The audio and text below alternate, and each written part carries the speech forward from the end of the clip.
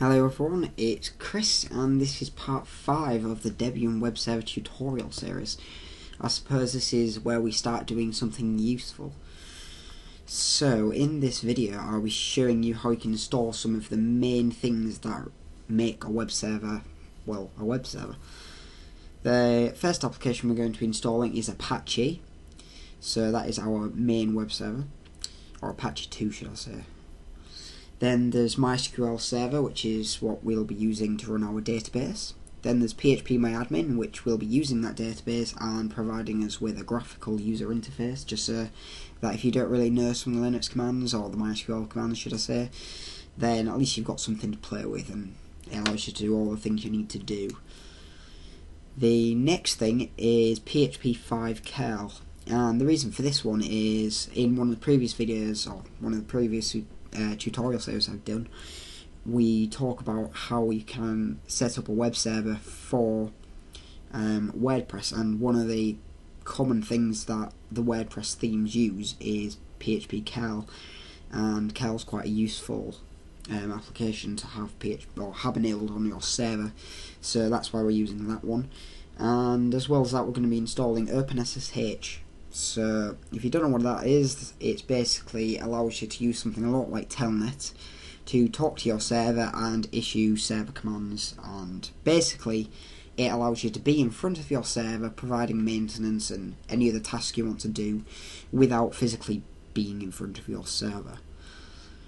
So before, we've had issues where something isn't working and I haven't got a computer in front of me, the only thing I've got is my mobile phone, and you can even get applications so you can talk to your server through your phone and you can get things up and running again. So it's definitely worth having, and it's a lot nicer to look at than black and white because you can change some of the colours in certain applications which allow you to use SSH, like Putty.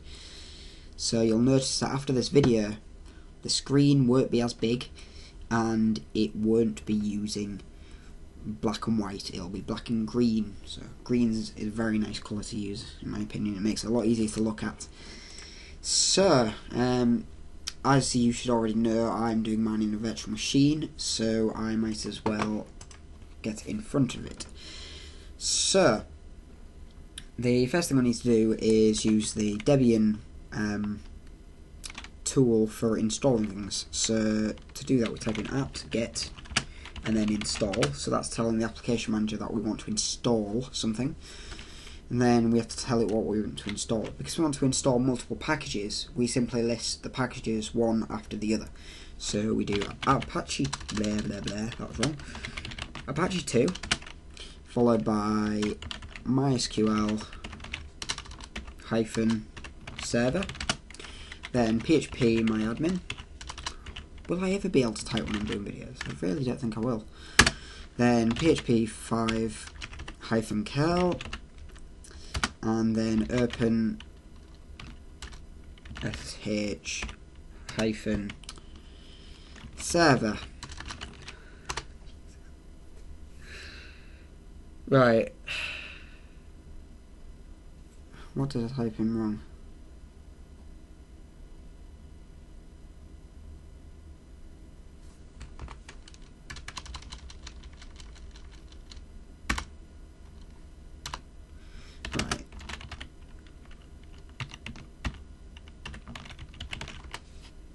Right, there we are. I have no idea what I typed in wrong, and if you want to comment below and tell me what I did wrong, then feel free to, because I'd love to know. But anyway, probably just be me typing it in wrong, which I seem to do quite a lot. So yeah, it's going to tell us that there's quite a lot of packages we need to install. It's going to take up 146 megabytes of additional space. Would you like to continue? And the answer is yes. So we can start the installation. Or the download, then the installation, should I say. So when this is finished, we'll be asked to configure a few of the applications such as MySQL, PHPMyAdmin, and that's it. We will also be going into the SSH config file and changing the port as well. This is just because it allows us... Actually, I might do that in another video. No, I'm going to do it in this video. So what it's going to do is it's going to basically secure our SSH server, because if you've ever had an SSH server and you left it on the default port, you'll notice that there are a lot of bots out there that scans things on port 22 and tries to get access to your servers. So especially if you're not using a very secure password, it's just best to change support, and I'll tell you how you can do that. So what we're getting asked for here is our MySQL root user, and this is basically saying, what do you want us to use as your password for the root user? I'd recommend using something secure, but if you're silly enough to want to put the word password as your password, then see how long it takes to get hacked. So yeah.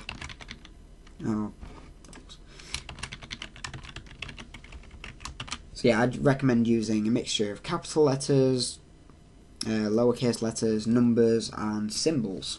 Once you've done that, click enter, and you will have to repeat it. And yes, as it's me, I've made a mistake typing. Right, there we are. And in the next window, we are getting asked which web server we would like to use this for. This is for PHPMyAdmin, so it's not necessarily to do with the database as of yet. So if you decided to ignore me on the Apache side of things, then select your web server you're using, or you can just press the space key to select Apache and click enter. We'll then need to type in our root user's password again into PHPMyAdmin just so it can access the database. So that should be happening anytime now-ish. That would have been a good time to pause the video and wait for it to happen, wouldn't it?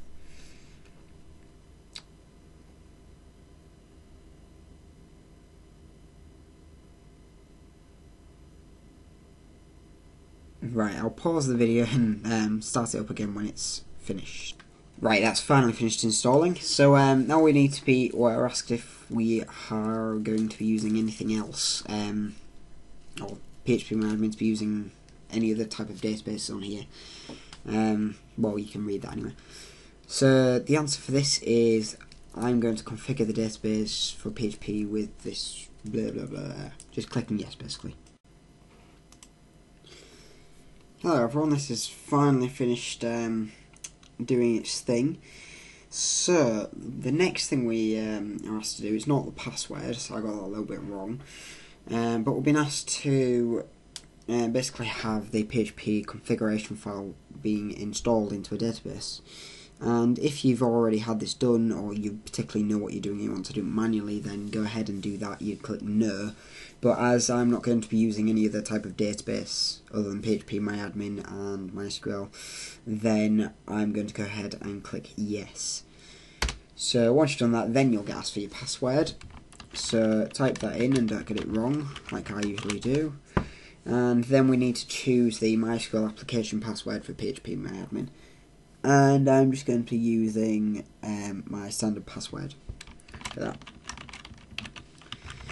And after you've done that, you'll have to confirm it. And that's it. So the next thing we're going to be doing is changing the port for SSH.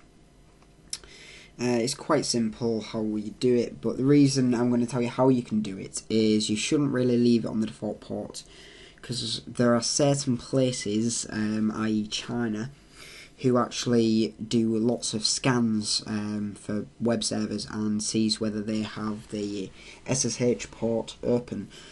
And this is because obviously if you can guess the root user's password, you can gain access to their server. And you'll find that a lot of people use very, very, very obviously stupid passwords. One of which is Tor, which is root backwards, which I know is the default password for a few operating systems out there. So again, this is definitely worth changing. So the way you do this is you choose a text editor, for instance, Nano. So Nano. One sec. So yeah, you type in Nano, and then the file we're going to change. So this is etc ssh again, mistake, sshd underscore config. And then this line here, you will see it say port 22. You can choose a port and change it to that. So the port I'm going to be using is 220. I'm not really going to be using this on my server, but obviously with this just to prove it works. So you can change your port there, and then you do Control and Enter to save, and then Control X to exit. Once you've done that, you then do service. I know I typed that wrong.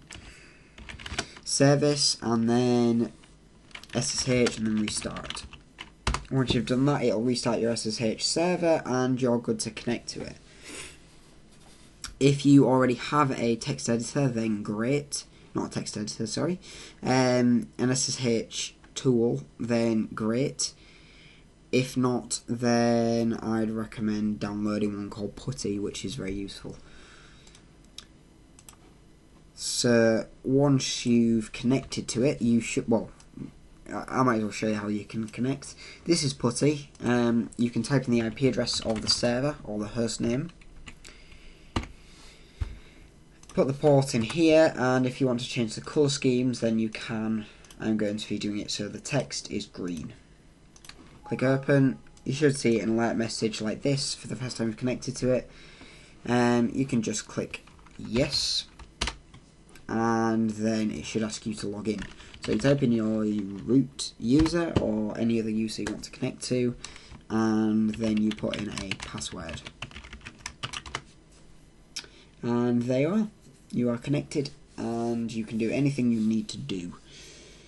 If you don't know why SSH is quite useful, one thing I will say is it provides you with a very easy way to remotely administer your server. If you've got an error that happens, say maybe you're out somewhere and someone rings you up and say, hey, your server's broken, or not necessarily broken, but it's done something you don't like, for example. Or you need to quickly do a backup because you know that maintenance needs to be administered, or anyway, you get the idea. And you're not in front of a computer. If you've got a smartphone, there's many applications which allow you to remotely connect to your server via SSH, and you can do everything you need to do over your phone. So it's quite useful. I tell you now, I've definitely had that problem occur, and we've had to do the same. So yeah, in the next video, I'm going to be doing one of my least favourite things, which is installing postfix. I say that because